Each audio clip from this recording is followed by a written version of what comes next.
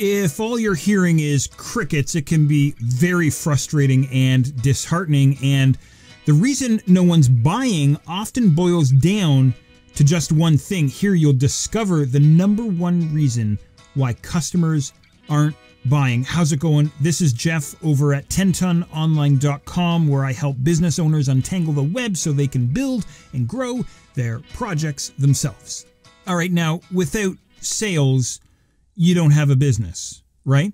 If your stuff isn't selling, then you don't have any profits. And if you don't have any profits, then you don't have a business, right? Instead, what you have is a hobby or a job that you don't get paid to do just yet. And this can all be very frustrating and disheartening. I know exactly how frustrating and disheartening it can be. After all, people might say that they like your stuff. They might say that it's great, but when it comes right down to it, nobody buys. This is totally deflating and frustrating. Why? Why aren't people buying? Well, the biggest reason why they aren't buying is because they're skeptical. We live in a very skeptical world. Thanks to shameless advertising that promises fast, easy fixes and products that don't deliver, we've been conditioned to distrust product claims, businesses, and marketers, even the ethical ones. This is why one of the worst things a business can say in its messaging is, "We're number one," or "We're the best." Really? If they were really the best, would they need to shout it from the rooftops? Would they really need to put it all over their ads? Wouldn't the rest of us already know that they were number one?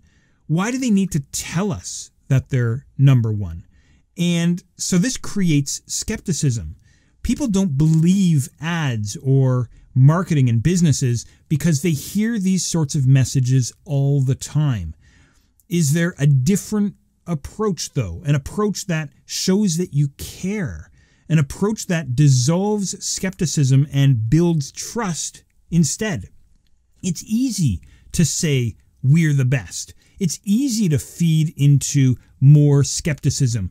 It's a lot harder to build trust, which is why so few build great businesses that other people actually care about. So listen, where to from here? Well, that's a great question. All this business and web design and marketing stuff can be really tough, really tricky to sort out. This is why I've put together a clear, simple, and easy to follow online workshop just for you over at 10tononline.com/free. There, you'll learn about the 10 components. I call these the 10 web building blocks that you're going to need to not only build and run your business and your website, but to maintain it and promote it long-term to your audience and to the people that you want to serve and help.